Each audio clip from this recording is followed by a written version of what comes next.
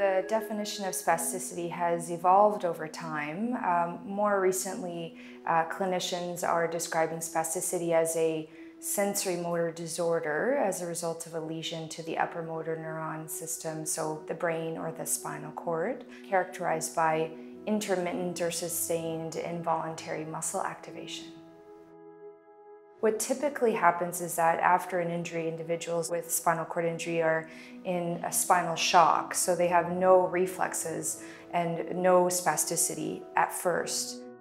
As the spinal shock resolves and as changes in the spinal cord occur, the spasticity can emerge. Not everyone gets it, but approximately 80% of individuals with spinal cord injury will. At first, it may be quite mild and perceived as non-problematic. And in some individuals, that will progress and become more severe in its intensity and frequency, and it can become problematic.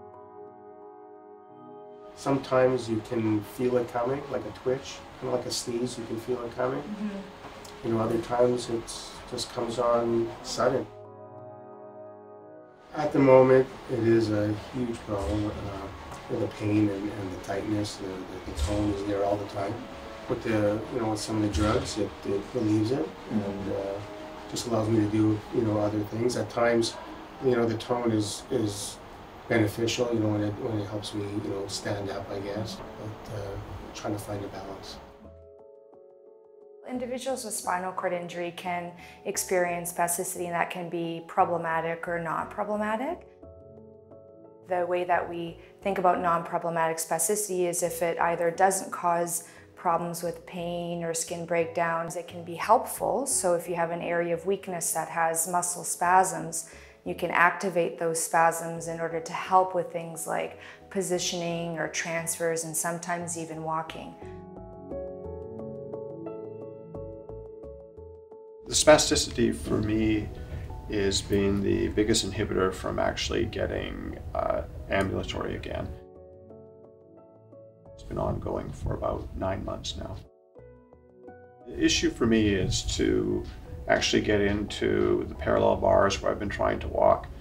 With my right leg particularly, the spasticity comes on and I'm unable to load that leg to take a stride and continue forward in a walking pattern. So when I first started dealing with this as an issue, it was impossible to get upright for any length of time before the spasticity kicked in, and I really had to return to sitting position or de-weight off the right leg.